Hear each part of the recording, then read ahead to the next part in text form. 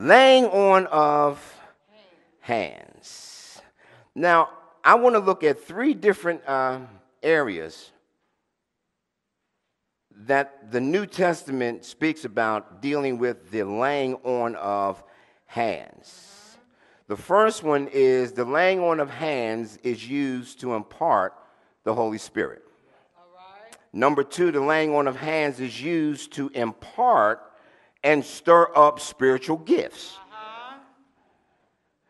Third, the laying on of hands is used to anoint for callings, wisdom, authority, and leadership. I like this last one. The laying on of hands is used to anoint with callings, wisdom, authority, and leadership. Yeah. Now, remember that I made the statement, the word only works for those who work the word. So many of the things that we're going to look at today, they will work in your life if you apply it to your life. Moving right along. I don't know. It's something about being in this open space like this. I just feel so free. Yeah. Thank you, Jesus. Thank you, Jesus. Now, if you have your Bibles, I want you to turn to Numbers chapter 11. I want to lay a principle out about how God moves.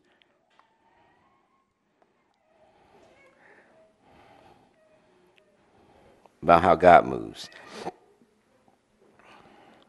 And while you're turning to Numbers 11, I want to kind of set the scenario for you. The people of Israel had come out of Egypt. They were traveling through the wilderness. And an interesting thing had happened when the children of Israel came out of Egypt. Because the scripture says that when they came up out of Egypt, a mixed multitude came up with them. A mixed multitude came up with them. And you'll find that in Exodus, I believe the 13th chapter. Now, this mixed multitude were not Israelites. This mixed multitude, they were not of the people of God.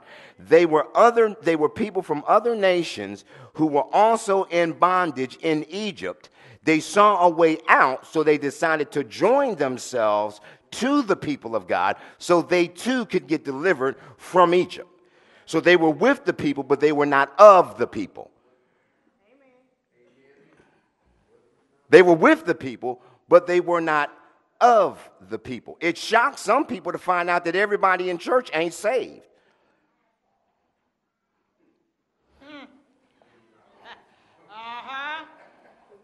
Oh, you're right about it. It's a shocking thought, but it's true. It's true. So they've come out, and this mixed multitude, they begin to complain to Moses and about Moses because they weren't satisfied with how God wanted to make provision for the people of God. And in Numbers chapter 11 verse 4 it said, "And the mixed multitude in their midst lusted with great lust, and the sons of Israel also turned and wept and said, 'Who will give us flesh to eat?'" You know that the children of Israel, they were being fed manna. Said, "We remember the fish, the leeks, the garlic, the cucumbers, the pork chops, the steaks, the sausages, the liver and onions, all the stuff that we ate when we were back in Egypt. We remembered all of that, and our taste haven't changed." Of course their taste hadn't changed because they hadn't been changed. That's right. But now our soul is dried away, and there's nothing at all besides this manna before our eyes. God is feeding them with angels' food, and they're despising what God is doing in their midst. In fact, they can't even see what God is doing in their midst because their eyes are too focused on where they came from. It's a good thing there's nobody like that in the earth today. They can't go forward for looking backwards. Come on. Keep looking back. Jesus. So the people went around and they gathered, they ground it in mills, they beat it in a mortar, baked it in pans, made cakes of it, and the taste of it was like the taste of fresh oil. But let me go down because I want to hit this principle. Then I want to drop down to this laying on the hands. Now in verse 15, Moses is praying to God, and Moses says, "And if you are going to part this way with me, I beg you to kill me at once." There are a couple times Moses had to intercede for the people because God was going to wipe them out. God got tired of their mumbling and complaining. Said, "If I found favor in your sight and not let me see my misery." So the Lord said to Moses, now I want y'all to get verse 16 because this is key. God says to Moses, "Gather to me 70 men of the elders of Israel who you know to be leaders of the people, and the officers over them, and bring them to the tabernacle of the congregation so that they may stand there with you. And I will come down and talk with you there." Now watch this. "And I will take," somebody say, "I will take." God says, "I'm going to take of the spirit that's on you, and I'm going to put it on them." Y'all stay with me. Hallelujah. Moses, gather some leaders.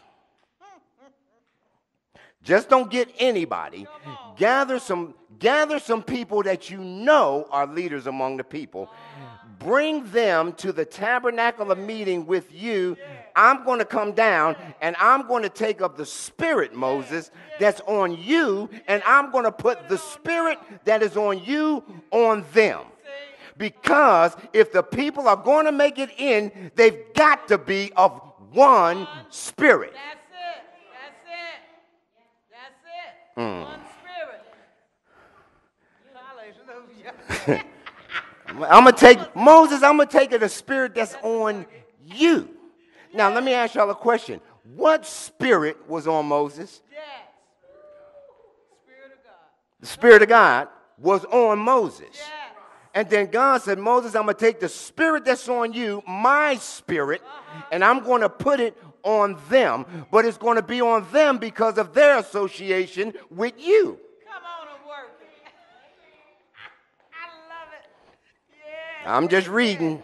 Oh, it's the truth. It's the word of God. I'm gonna take of my spirit Yes. that's on you, and I'm going to put it on them. Yeah. That's awesome. I'm going to come down and talk. And then say to the people, "Sanctify yourselves." Come on. Because tomorrow you're going to eat flesh. "You have wept in the ears of the Lord, saying, 'Who shall give us flesh to eat? For it was well with us in Egypt. Therefore Jehovah will give you flesh, and you shall eat.'" Verse 24, Moses went out and told the people the words of the Lord, and gathered the 70 men of the elders of the people and set them all around the tabernacle. And Jehovah came down. God just changed my message. I don't think we're going to get to the laying on the hands. Watch this. Jehovah came down in a cloud and spoke to him, took of the spirit on him, and gave it to the 70 elders. And it happened when the spirit rested on them, they prophesied. But they never did so again. God took the spirit that was on Moses and put it on the people, and the people began to prophesy. Why? Because Moses was a prophet. You can't have the anointing of a prophet and not prophesy. Neither can you prophesy without a prophetic spirit. And you've got to get that from somebody. Somebody said, "Oh, no, the Lord anointed me." Thank you, Kendrick. Now watch this. He's going to use somebody. And somebody said, "If you can use anything, Lord, you can use me." So Jehovah came down, took of the spirit that was on Moses, put it on the leaders, and they began to prophesy. So, now watch. But 2 of the men stayed in the camp. Now, these were 2 of the people who had been chosen by Moses, right?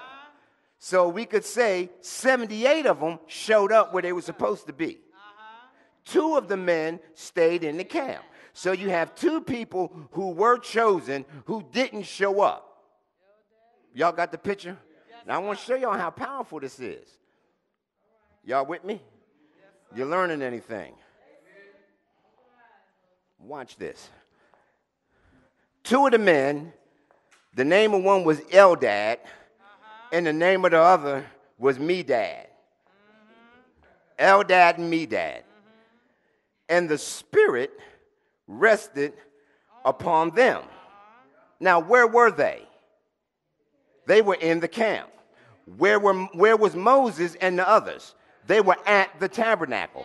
So you've got God showing up at the tabernacle with Moses and the 68. You got 2 who stayed in the camp. They didn't show up. But when the Spirit fell on the 68, the 2 that were in the camp, they also had the Spirit come upon them, and they prophesied.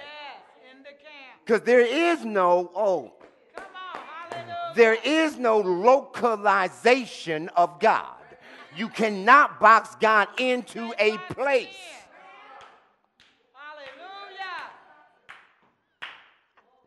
You can't box God in. Neither can you be among those chosen and not get what God has for you. The 68 are at the tabernacle. The 2 are in the camp. Spirit of God falls on the tabernacle. The 2 in the camp get the exact same thing that the 68 got. Why? Because they were of the chosen. It's good to be chosen. Glory to God. You just want to be up here near the anointing, huh? Come on.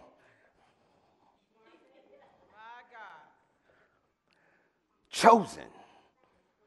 Leaders. Spirit of God falls, they get it.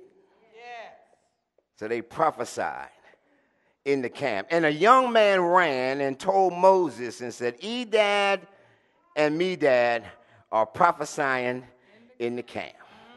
Woo! Hallelujah. He preaching. Yes. Young man ran and told Moses and said, Edad, Eldad, Medad, they prophesying in the camp. Prophesying in the camp. And Joshua, the son of Nun, the servant of Moses, one of his young men, go over there, mommy. One of the young men answered and said, my Lord Moses, make them stop. They prophesying in the camp. Moses, make them stop.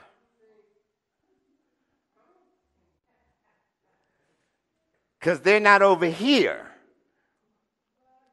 where everybody else is prophesying. They're prophesying in the camp. So Moses, make them stop. But watch what Moses says. Moses said, are you jealous for my sake? Would God that all his people were prophets, and that the Lord would put his Spirit upon all of them.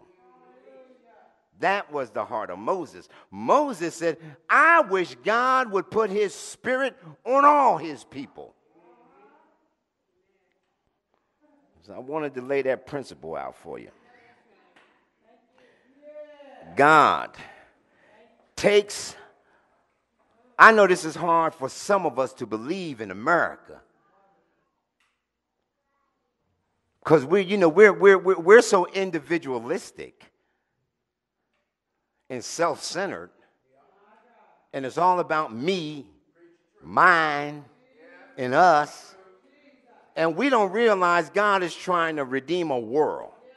God's trying to redeem a world, and we fussing about what we want. Moses said, I wish all of God's people were prophets. I wish all of God's people could see what he was doing. I wish all of God's people could speak the word and see it come to pass. I wish all of God's people would learn how to pray themselves through. Ain't that what you did? Pray yourself through.